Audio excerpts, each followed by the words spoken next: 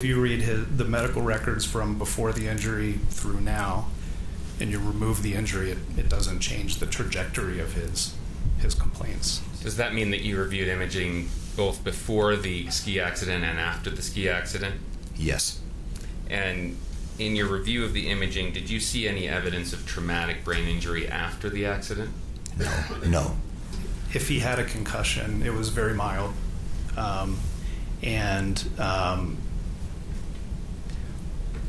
More likely than not, I would say 95% or more that he would have made a full recovery from that concussion within a few weeks.